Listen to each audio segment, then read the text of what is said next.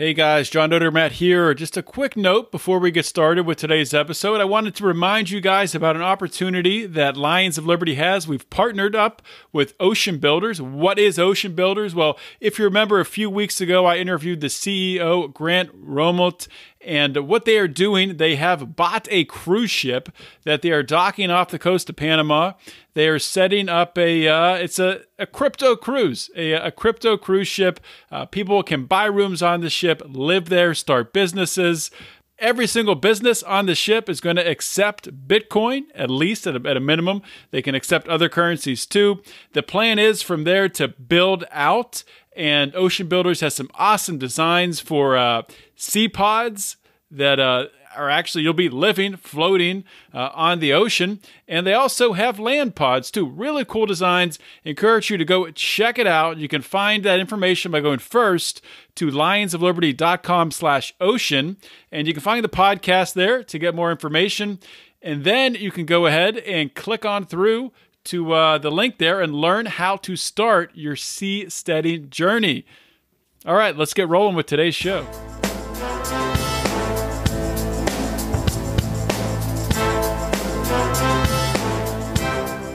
Welcome to Felony Friday, a presentation of the Lions of Liberty podcast. Here is your host, John Odermatt. Felons, friends, and freedom lovers, welcome back to another edition of Felony Friday, a weekly show right here on the Lions of Liberty podcast network. And guys, got another great episode coming for you today as we get closer and closer to Christmas, to the holidays, get closer and closer to the end of 2020. I just want to remind everyone out there that we do have 3 shows on Lions of Liberty, and if you're not subscribed, then you're not going to get all 3 shows delivered to your phone. In fact, you'll get none delivered to your phone, and you got to go searching for the podcast, and it's annoying. So just go hit the subscribe button wherever you're listening to this, be it Apple Podcasts, Stitcher, whatever you're on, whatever podcasting app, Overcast, I like that one. Do that, and you'll get our Monday show with Mark Clare, our Wednesday show, Electric Liberty Land with Brian McWilliams, and this show, Felony Friday. So what more could I ask for? Well, I could ask for something else, and I will. I'm going to ask for you, if you've been listening for a while and you really enjoy the show, please consider giving us a 5-star rating and leaving a nice little review. And if you want to put a little question you want us to ask on the show that you're curious about, drop that at the end of your review, and we will try to get to it in an upcoming review answer session podcast. I guess we'll call it that. But that's really all I got, guys. So got a great interview coming up, and let's get right into it. My guest today on Felony Friday is Catherine Bernard. She is a Brookhaven, Georgia attorney specializing in indigent defense and constitutional advocacy. She attended the law school at the University of Virginia, and she is the founder of Spartacus Legal. Now, Spartacus Legal, a very unique organization. It was formed to provide assistance to individuals who are experiencing hardship as a result of their contact with the criminal justice system, and that is a lot of people who've experienced hardship. To support, through Spartacus Legal, they provide support to attorneys representing these individuals, and they also provide education to the larger community about the nature of these experiences. And another goal is to solicit greater public engagement with the operations of the criminal justice system, and to interact and provide broad advice, consultation, support to elected and appointed officials. Catherine, welcome to Felony Friday. Thank you so much for having me, John. I'm glad to be here. Thank you so much for coming on the show. And I have to say that you are one of the most requested guests that I've had probably within the past year or so to come on the show. So I know I'll have some pleased listeners out there. Well, I hope I won't disappoint them. I'm sure you won't. Before we get into, talking about some of your specific cases and some of the tactics that you use, talking about empowering juries, things like that, if we can kind of turn back the clock to, before you decided to pursue a career in the law. So if you could tell us what motivated you, what drew you towards a career with the law. Well, I have to admit, I'm one of those kids who just never thought I was going to be anything but a lawyer. In fact, my parents like to tell the story about taking me to UVA to visit the grounds when I was little. I'm the fourth one in my family to go there for law school. And my dad says I started crawling towards the admissions office. I don't know how true that is, but I know that as long as I knew that you had to be something when you grew up, I was going to be a lawyer. I like to argue. I like things to be fair. And I've just always had an impulse to make sure that everyone's getting justice. And why the focus on constitutional law? Is that something that happened that you knew going in that you wanted to focus on that, or what pushed you in that direction? Well, I did debate in high school, so a lot of studying philosophy, political philosophy, with the people who now are all at Department of Justice and prosecutors and other places. And so I certainly got a lot of familiarity with constitutional law and political philosophy during that stage. Then I went to college, knew I was going to be pre-law, but frankly, it was a good time. It was turn of the century in Atlanta, and we weren't really focused on politics and constitutional law. I look at some kids who have gotten really engaged in all of that early in college. And on the one hand, you're getting an advantage. But on the other hand, getting into it too early can really deprive you of a perspective that other people have on the world. So I was just kind of generic lawyer all through law school, actually. I didn't even take criminal law, criminal procedure. I thought I was going to be a corporate lawyer like everyone else. And that's what I was. I summered at Morrison and Foerster in DC and Rogers and Hardin in Atlanta, and then started out as a general litigation associate after I graduated from law school. Spent 2 years working, up on the 25th floor of the International Tower of the Peachtree Center. And I have to tell you, civil litigation for corporations is not that interesting. You've got Is it anything like the show Suits? Have you ever seen Suits? I haven't. That's the one with Meghan Markle, right? Yeah. Check that out. I feel like it's got to be more exciting than it actually was, or they wouldn't be able to have a show about it. You're looking through countless emails. We had one case I remember actually. Taser was being sued because they were representing their products as less lethal, and in fact, people had died from Taser use. And you would think, oh, that's an exciting case, right? Not so much when you're just having to read through all of these emails and kind of abstruse regulations. So actually, I spent 2 years doing that and then just really felt called to do something else. I ended up applying to the Central Public Defender System in Georgia, moving from Atlanta down to Dublin, which is, if you stick a pin right in the middle of Georgia, there's Dublin. Becoming a public defender, started trying cases. And it was just that feeling, wow, I am where I am supposed to be. I'm actually trying cases in the courtroom. I'm actually representing real people. Mm-hmm. I had gone through all of that, career, debate and college and law school. And I'd never really had a conception of law as something that was done to people. Law was just something that my friends and I talked about and had good conversations and discussions about. Becoming a public defender, the scales really fell from my eyes about what law really was. And that's what really got me fascinated in the constitutional implications and really just how do we design law that works for society. So that was just, you said that you just had a shift and you decided to go into, to become a public defender. Was there something specific that pushed you in that direction, or? Not really, other than just realizing I couldn't spend the rest of my life looking at documents on the 25th floor of an office building. I think sometimes things just happen for a reason, as they say. I ended up applying, as I mentioned, I applied to the Central Public Defender System. I interviewed with another office up in North Georgia before I went down to Dublin. And it's funny that office was more of your typical public defender office, kind of small, depressing, great people, very smart people getting great stuff done. But I really, I found my niche in Dublin. I found a bunch of quirky lawyers who liked to win. We had a boss who had previously been a prosecutor and a very successful private defense attorney. He liked to win. And he understood the incentives that can keep public defenders from being successful. Because, public defenders, let's be honest, you're working for the state. So if you're winning too much, you might find your funding getting cut. And it was great to learn from a boss who understood those incentives and could help us navigate justice in that world. So do you have any cases specifically that when you look back on your past as a public defender that jump out to you as being very significant? So many, so many. In fact, just today, I had a case pop up on the calendar for a young man who I represented him at trial in 2014. There was a terrible fight. He and some of his friends, one of them had actually attacked a man on the street for no reason. My client, not involved in the fight, but he was filming it. And at first I thought, hey, why should you get in trouble for filming a fight? You're not the one hurting anybody.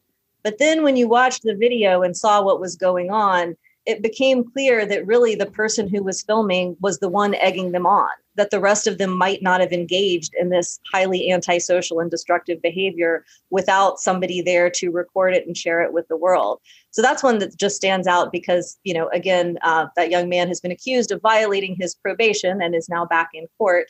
But another one that comes to mind is Antonio Willis back in 2017. There were some headlines today about a man who his life sentence was commuted because he was convicted of selling $20 worth of marijuana.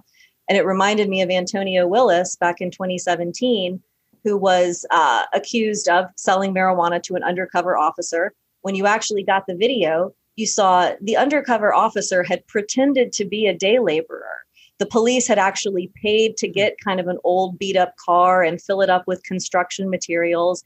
And they were driving around trying to trick people into, becoming friends with them and getting them to sell the marijuana so then they could bust them. And fortunately, we had it all on tape. Everything from the officer's horribly racist accent, like something out of a Cheech and Chong movie, Wow. that really they were, they approached this man, he wanted a job. That's why he wanted to reach out. And they said, oh, hey, can you get me some pot? And so he bicycled over and got them the pot. He was ready to take a deal on that case, but I really believed that the jury was going to see this is a good, hardworking guy, not doing anything wrong. And fortunately, they agreed. It only took them 18 minutes to acquit him on all charges. Wow, that's incredible. Now, you've developed these tactics. I know you don't like the term jury nullification. Talk about empowering a jury. Can you take us through exactly what you mean by that, and maybe give some background on where you got the motivation or the ideas to really use those tactics? Well, I still haven't found a substitute for jury nullification that really captures the concept quite as well. So even though, yes, I have shared that I'm concerned about kind of the negative implications that people might think, oh, this is some crazy radical doctrine, rather than something inherent in the jury system itself. Mm-hmm. Ever since we've had juries, the first case where jury nullification became an issue was 17th century England, where William Penn was arrested for preaching in the streets. And the jury said, well, yeah, we agree he was preaching in the streets. We just don't want to convict him. And so the judge actually ordered the jury locked up until they would give him the verdict. So I certainly got my interest piqued by this just by the mechanics of trial, talking to jurors, finding out what they were interested in and how much that lined up with the law. And, it's no secret. I think drug war is immoral. I think it hurts people. I think it's bad public policy. And I found myself encountering a lot of other people who felt the same way. And, I studied the Georgia Constitution, which not all constitutions have this language, but we do have very specific language that says in all criminal trials, the jury shall be the judges of the law and the facts. That's just the language in the Constitution. And the judges love to try to talk around it, but, that's what it says. The jury is the judge of the law and the facts, not the judge. And so, I've just tried to take that principle and bring it to the courtroom and really remind the jury that they are the ultimate decision makers. Just because 97% of cases get resolved by a plea bargain, frankly, I think it might be higher. That doesn't mean that the jury isn't still the very highest authority in our system. And really, if the jury doesn't have the right to nullify or to vote not guilty because they don't think someone should be convicted under a particular law, then they're just, the servants of the government. Without that independent conscience, they lose their role as the protector of the community.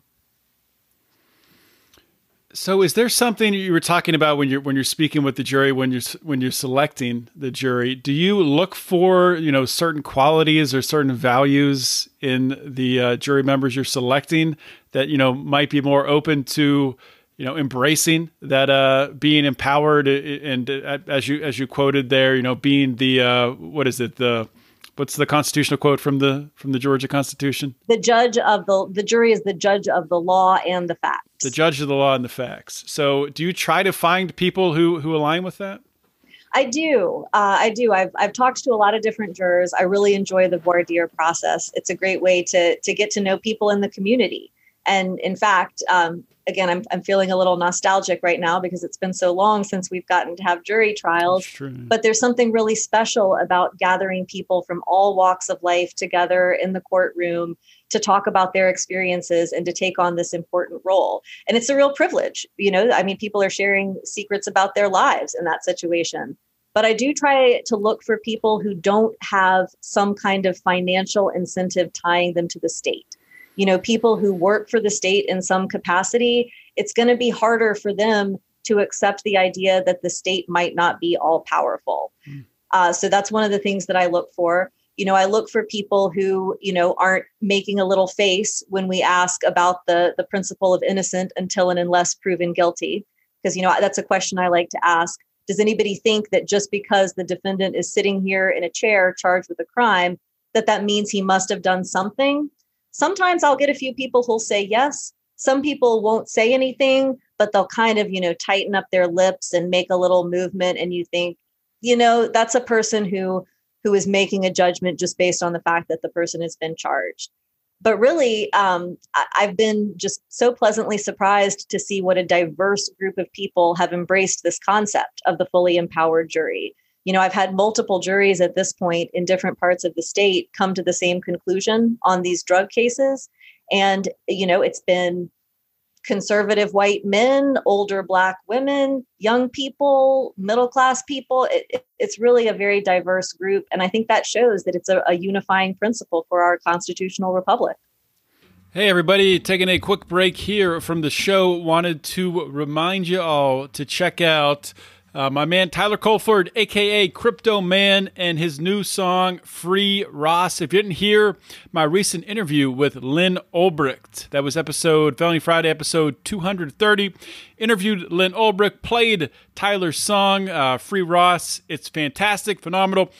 Not just for the message of freeing Ross Ulbricht, but overall for changing the broken criminal justice system.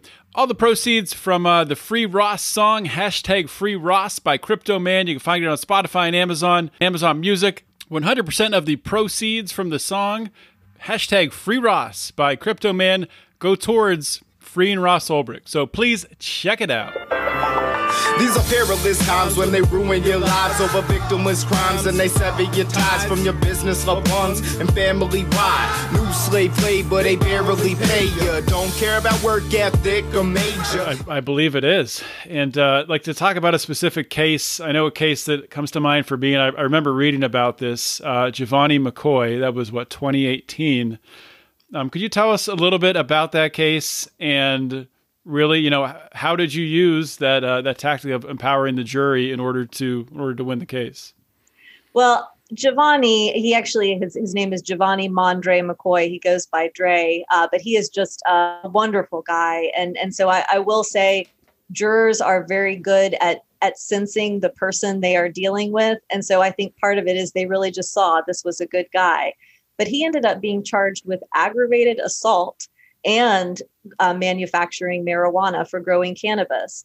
He is part of a very large family. He has a lot of half brothers and sisters, and one of his half brothers, kind of a ne'er-do-well, but he was father to Giovanni's nephew, and he needed a place to stay.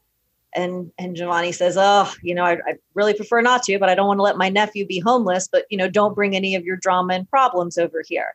Well, the brother brought some drama and problems, including some cocaine that Giovanni ended up getting charged with, and attacked Giovanni. And so he had to, and again, we're talking about rural Georgia here, so I'm not trying to shock anybody. He had to shoot his brother in the shoulder with a .22. Wow. And then he drove him to the hospital because that's what you do when you've got to, calm somebody down. And so the police came back to the scene to investigate. And that's when they found, he had been growing marijuana plants at his home. And so they arrested him on aggravated assault, possession of cocaine for his brother's cocaine, and manufacturing marijuana. So ultimately, the case took a very long time. He spent almost a year in jail just waiting to get a bond. And then it took another 2 or 3 years, I think, to actually get to trial on the case. The initial incident happened on July 4th, which that was one of the fun things we emphasized to the jury. But by the time we got to trial, the prosecution had dropped all of the charges except manufacturing marijuana. Shooting people, not a big deal to the state, but the drug war, they're really going to push forward on that. What was their rationale for that? What was the reason? I think they understood it was a self-defense case. They looked at the brother and they looked at Dre, and they knew he was telling the truth, that this was not just, I'm going to go out and shoot someone. This was, I am trying to protect myself and my nephew against someone who has become irrational and violent. But they were just not going anywhere on that marijuana charge. And even though they were offering probation, probation is a dangerous place to be. A lot of people don't realize you don't have full constitutional rights. Just an accusation is enough to get you locked up, and you have no right to a jury trial. Plus, it is very expensive. Drug cases have big fines, and then they have a lot of add-ons. So, if your fine is $1,000, you're going to end up with, $3,000 to $5,000 plus probation supervision fees. So, Dre was was with me on not taking probation. So he was very much, with Antonio, I had to kind of talk him into it a little bit, but Dre was very much, let's fight it. And so he told his story very honestly to the jury. And I will say this was a jury that was kind of a majority conservative white men. It was about half of that demographic, and the other half was kind of, more racially and gender diverse, but definitely, not what people would stereotypically imagine when they think of a jury nullification jury. But, Dre just told the truth about the entire situation, and the evidence the state was producing. They had a picture of his gardening cabinet with his fertilizer and his organic, pesticide. And they were presenting this as, evidence that he was engaged in manufacturing cannabis. But I think, we were really effectively able to show the jury, this is not evidence that he is causing harm to anyone. And one of the ways that they write the indictments in Georgia is they will say, such and such is accused of committing this crime against the good order, peace, and dignity of the state of Georgia. And so that was one of the arguments I made to the jury. What was he doing that was against the good order, peace, and dignity of the community? And so I think that was very resonant. Then I also did bring up the Constitution and the part about the jury being the judge of the law and the facts. And the prosecutor objected. He said, I shouldn't be able to talk about it. And then the judge sustained the objection. I will say this is one of my favorite moments. After the judge sustained the objection, I turned around to the jury and said, ladies and gentlemen, this is why we have a constitution, because judges and prosecutors will try to tell you something different. I didn't get locked up, which was nice, but then they acquitted. So it was a fascinating case. Very, it took a couple of days, very, hard fought. There were a couple of news stories about it afterwards. They interviewed jurors, but really it was just a feel good story about ultimately the right thing happening, even after the law enforcement and justice system dragged an innocent man through that entire process. Mm-hmm. So do you think that really being able to empower juries, for juries to be able to nullify, for lack of using a different term, do you think that this can be done outside of Georgia, that, widely in other states, or are there, that of, things that would hinder being able to do that, other obstacles that would really stop this from being sort of like a widespread movement?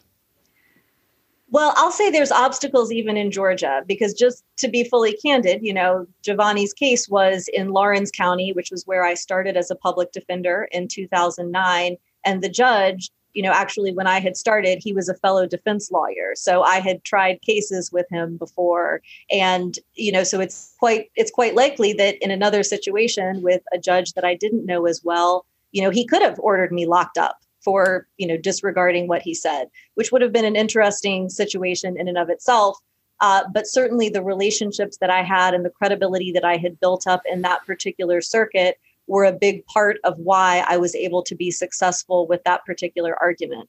So even within Georgia, we've got some obstacles, and certainly other states that don't have as clear of a constitutional provision to hang the hat on, that's going to be a challenge, because there is a lot of federal case law that basically says jury nullification exists, but nobody can talk about it, because if you talk about it, that could somehow taint the jury and their pure decision.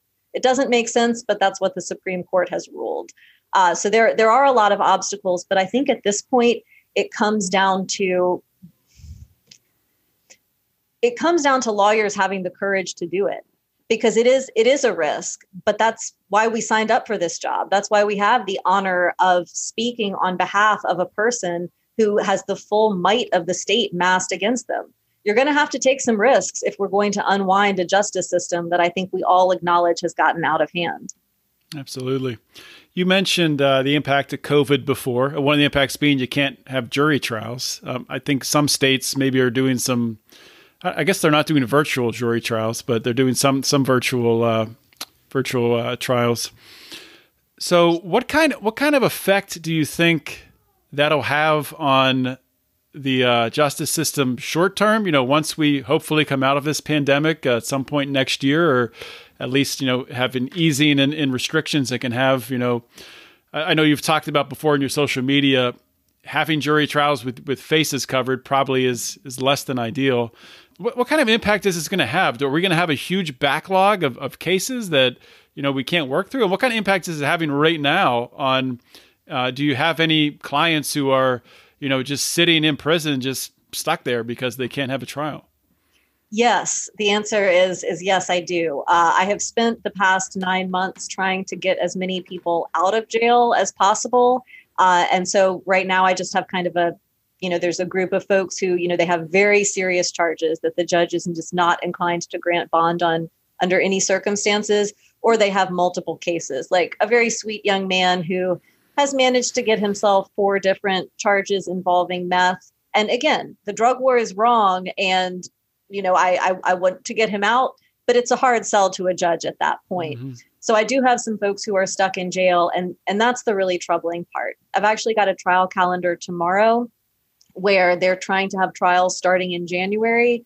But I'm speaking to folks in the community, and COVID numbers are really rising. Dublin, Georgia is a big medical community. There's a Veterans Administration hospital as well as a big local hospital. They've got a lot of nursing homes, and their rates are very high. So I certainly don't want to bring people in to that big group setting that I just mentioned and have them be more worried about catching a virus than doing justice for my client. But on the other hand, sitting in jail, that's not a solution forever either.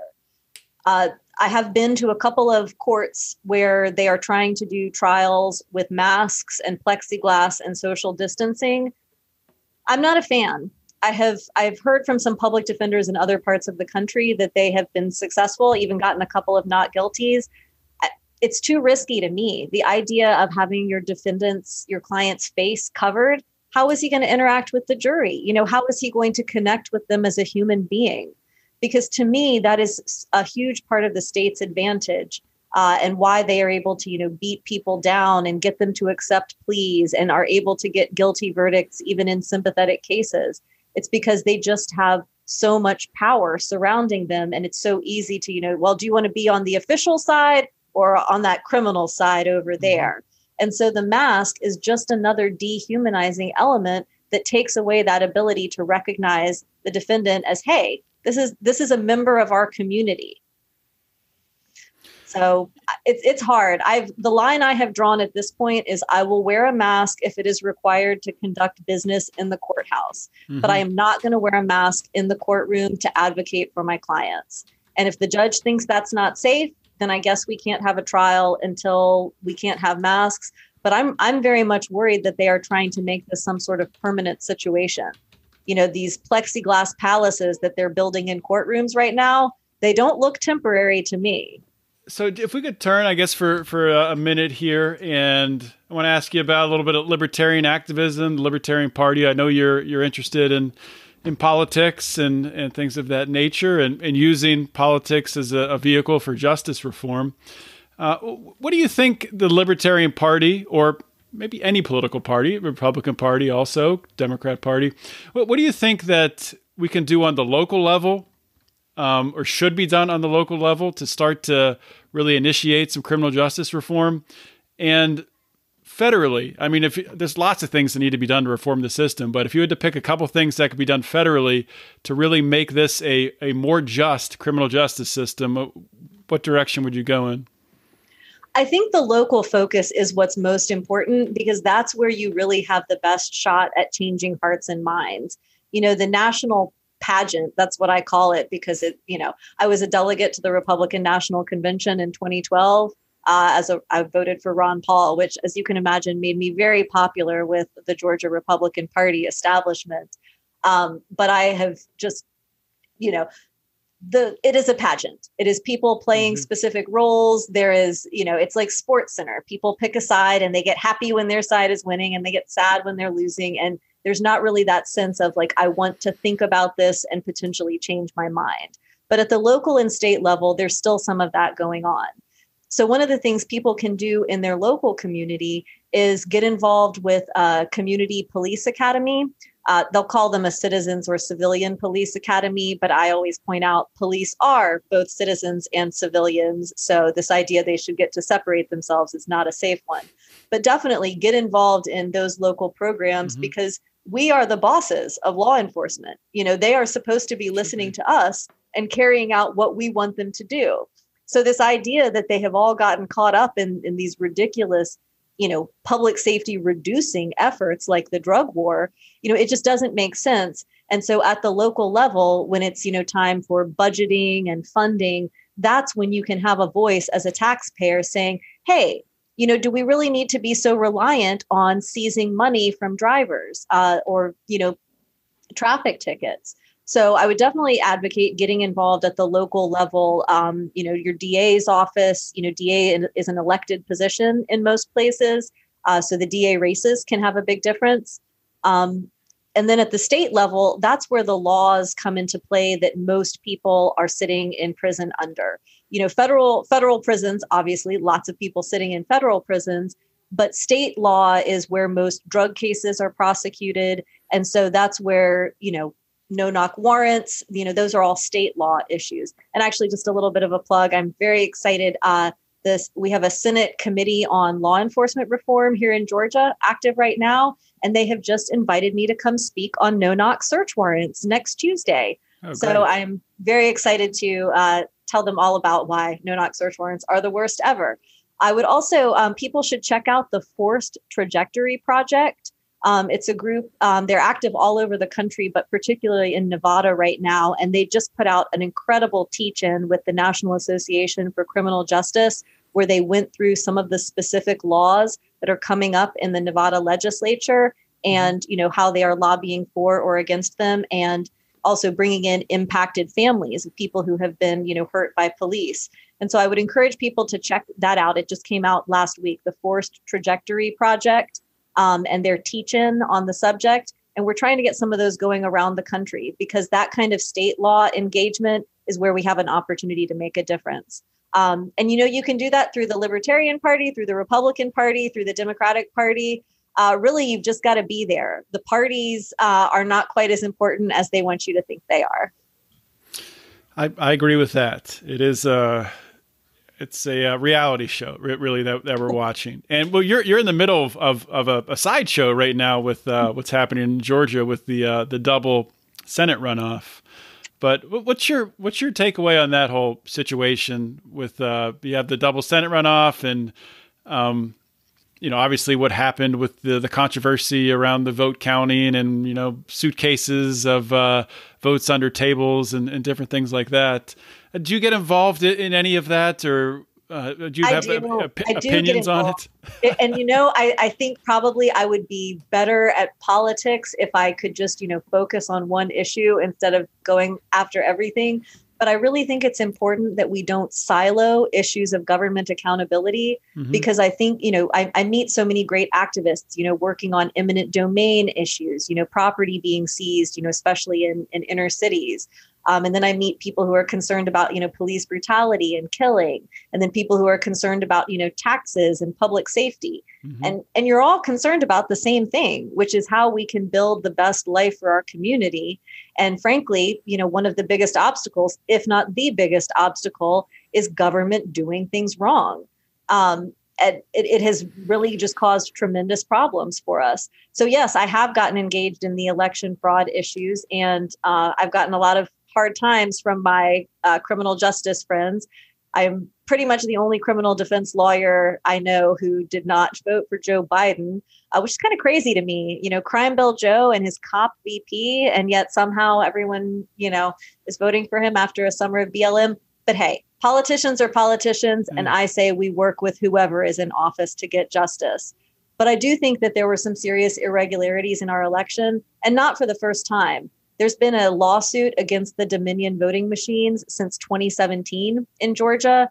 And even as recently as October 2020, Judge Amy Totenberg, actually, I believe she's the sister of Nina Totenberg from NPR, issued an order against Dominion. She did not order paper ballots to be used as requested, but her opinion noted the very serious security flaws in the Dominion system that the plaintiffs had successfully brought up.